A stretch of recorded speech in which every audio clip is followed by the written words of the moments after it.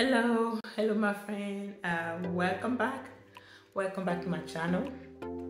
If this is your first time watching my video, my name is Judith, and on this channel I share my journey to a more intentional and I would say more actionable lifestyle, and I discuss anything that help me get to my goal of financial independence, as well as sharing my passion for real estate investing, home design, and home decor.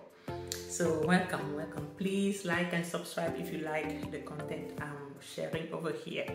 So today I just decided to come on here and share a little bit of how I kind of found my gift. How did I come to understand what my gift is? So I don't know about you, but my prayer has always been, I've always asked God, for as long as I can remember, I've always asked God, what is my purpose? What is my gift? Why am I on this earth for?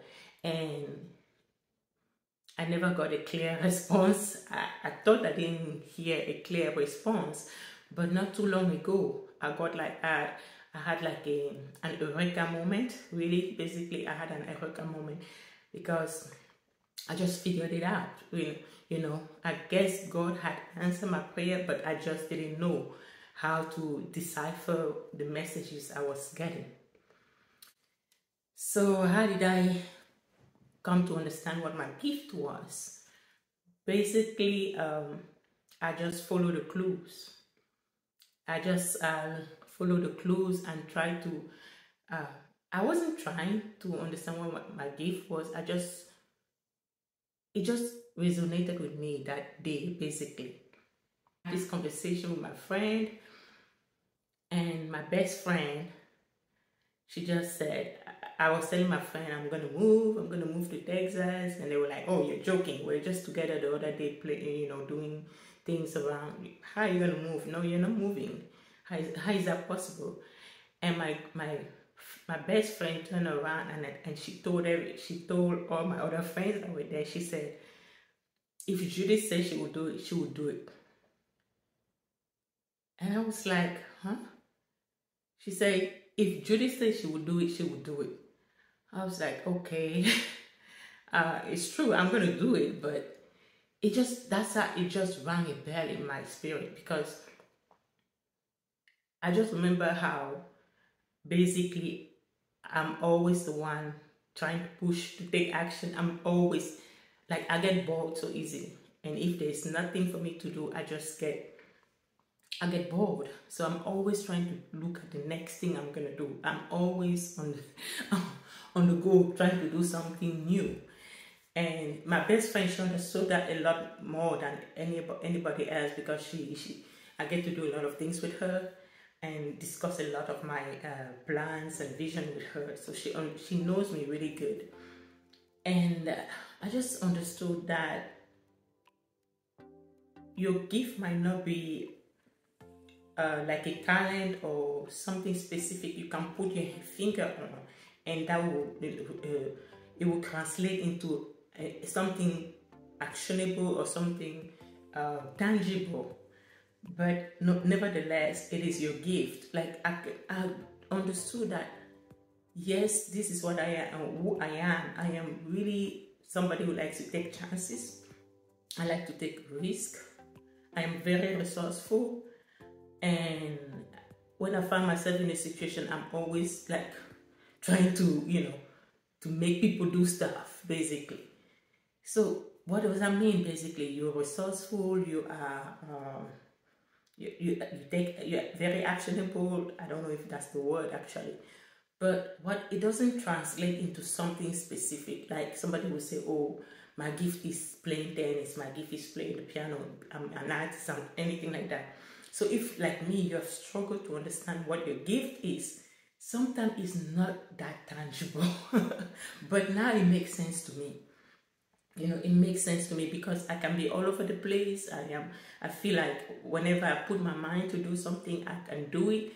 So that has always been an advantage, but at the same time, a disadvantage, because that made me kind of not understand what I was good at, because I felt like, but I can do anything I want to do if I put my mind to it. But that's not the point. The point is you can put your mind to do stuff, and then when you put your mind, like, I don't know how to explain it, but it just made sense. It just resonated with me. Basically, I came to understand that, oh, that's not your gift. You're resourceful like that. Like, people come to me when they need to be pushed a little bit, you know, when they need, sometimes they need, one of my friends, they come to me when they need that push. When they want to do something, but they need somebody to push them over the edge, like, just do it. And I am kind of like that. I go for it. And really, I don't regret. Like, if I do anything and I fail at it, I always say there's nothing like failure. It's always feedback. I learn from it and I move on. I'm only on something and it comes out to be a bad decision, I just think, lesson learned, move on to the next thing. Really, I try. I don't regret, and move on to the next thing. Really, I try. I don't regret a lot of the decision I make, because I really don't like the status quo. I really don't like the status quo. So your gift might be just like mine, something that is not tangible, something that is not actionable, but nevertheless, you have something specific that makes you who you are, that makes your character or your personality come true. And like the Bible says, your gift will make way for you before men.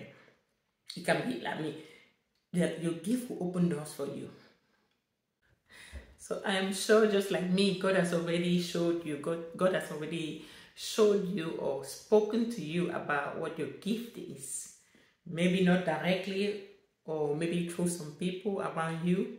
So just pay attention to the clues and listen to the people around you, the people that love you, the people you spend the most time with. Listen to what they say about you, and that will guide you to understand what your gift is. So I started to pick up on those messages that have been passed to me, but it just didn't make sense because it wasn't something specific or something actionable. You know, so listen to the clues around you. Maybe that will help you also understand what your gift is. What people are telling you all the time. Or you just help me calm down. Or you just help me just sit down and think about things before I do something. You just make me want to be better. Things like that. So those are just the language that people around you might be using. And the language is pointing to your gift. You know, pay attention to that language. Like I was thinking, okay, I'm resourceful. What does that mean? You know, I'm resourceful doesn't mean that I create a situation I'm going to be resourceful in. So I want to be able to create a situation. So, but it's not that. So you just understand that whatever that gift is, you can use it. It's going to, as long as you put yourself in a situation, you should be able to use it, and you should be able to open doors for you. It doesn't have to be, you don't have to be a genius on the piano, you don't have to be a genius like a Federer or Serena, playing tennis, you know, but like somebody who is good at an instrument, or that can just take that instrument and do something with it. But knowing my gift makes me a lot more comfortable in some of the decisions that I take. So I would say, like, you might know already what your gift is. Listen to what people are saying to you all the time. Like, listen to the little clues, like all those little things. You put it together, and those are the things that define you. Those are the things that stand out when you interact with people. I'm still praying for clarity for God to show me ways I can use my gift, you know, and even to understand myself a little bit better. I'm still praying for that clarity. I'm still praying for understanding, but I feel a lot better now. I feel a lot more comfortable understanding that that's what shapes me, really. So that's what I wanted to share with you today. Just came here in the middle of the night. I said, let me share that. Maybe somebody might be trying to figure out what is their gift, you know. So just like me, listen to the clues around you. People have been telling you for the longest time, this is what how you make me feel, this is what you do, or you always like to do this and these things.